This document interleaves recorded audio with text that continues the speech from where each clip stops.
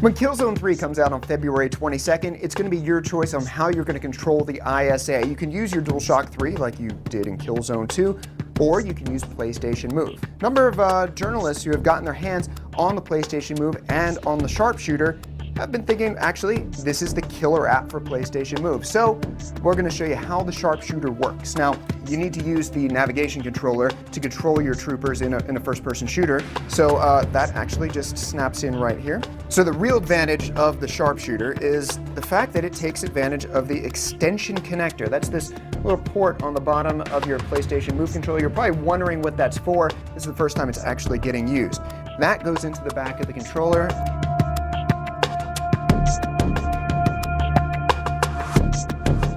So games like Killzone 3 or SOCOM 4, they utilize all the buttons on the PlayStation Move controller, and it'd be sort of inconvenient for you to have to reach onto the top while you're trying to aim and shoot at the same time.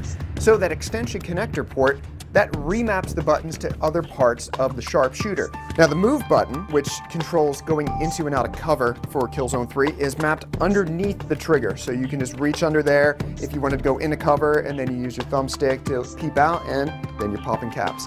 So, really? I said that? Yeah, you did. Wow.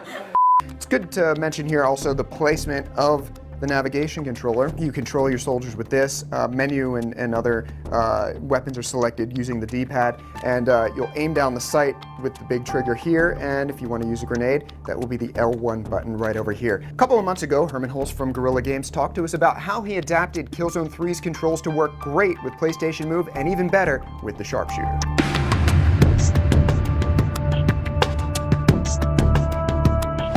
3D gaming and us being a first-person game, you're literally right in the middle of the action. So you're right in that cinematic experience, and then on top of that, you've got that very intuitive PlayStation Move control implemented in the Sharp Shooter. I think, you know, when you see these kind of peripherals, often you have a little pistol on a cord, but this is a full-fledged design where it makes Killzone accessible to a broader audience, and Move really helps there.